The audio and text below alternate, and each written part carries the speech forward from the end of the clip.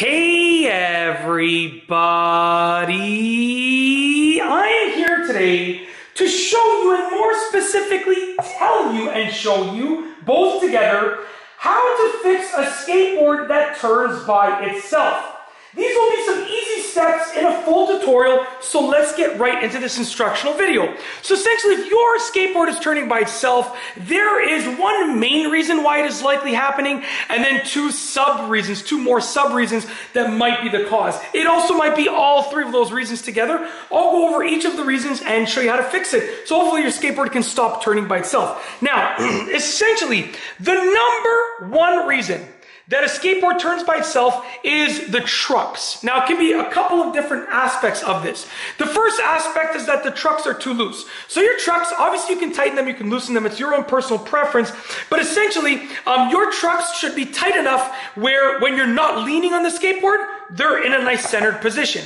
If they're too loose, then they're going to lean to one side or another side even when you're not on the skateboard, and that is going to cause it to turn by itself. In addition, your trucks might be misaligned, meaning one of your trucks might be too loose or too tight compared to the other one. So what you want to do is very simply get your hand and apply pressure to each truck and just make sure they're roughly the same tightness. So I can see already that this one I think is slightly looser than this one. This one's slightly looser. Now, this skateboard doesn't turn by itself. It's not an issue that I'm experiencing with this board, but this one is slightly looser. So what I would do is I would take this and I would tighten it up just a little bit.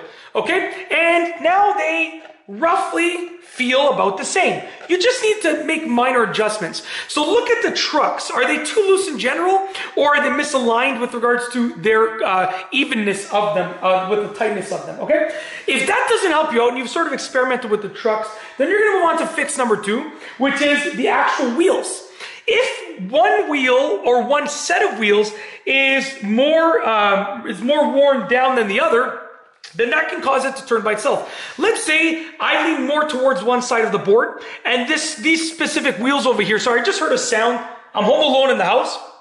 Yeah, never mind. I just heard a sound. I got a little bit worried, but it could have just been me on the mat sliding around. I'm in my basement here on like a play mat. Anyways, let's say that these two wheels were for some reason more worn down than these two.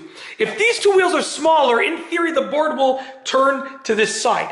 Or let's say, for some reason, I did a super hard slide and these two wheels had a dent in them and these two didn't. Then the board would turn to this side. So look at your wheels. Do some of them look smaller than others? Do some of them look more dented than others? If that's the case, that's probably the part of the cause. And just replace the wheels. They're inexpensive. They're easy to replace. Honestly, it's so easy. I've done a separate tutorial on it. Just replace the wheels. If that doesn't help you out, you're going to move on to number three, which is that it could also be a bad bushing. So essentially, these right here, sorry, let me get that on camera. These right here are your bushings. And if one of these is cracked or worn down, then it's going to cause the trucks to turn to one side.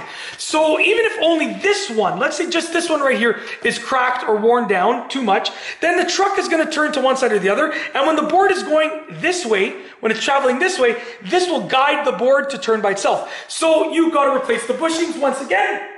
Super inexpensive, super easy to do. Yeah, and that's essentially it. Those are the three fixes in this full tutorial, the three steps towards fixing a skateboard that turns by itself. Hopefully one of them works for you. If not, you can try all three together and you're hopefully going to solve your problem. If you like this video instructional tutorial, please be sure to give it a thumbs up. Let me know what you think down below as a comment. And of course, be sure to subscribe for more great videos just like this one. And that's all I have for you today. Thanks for watching.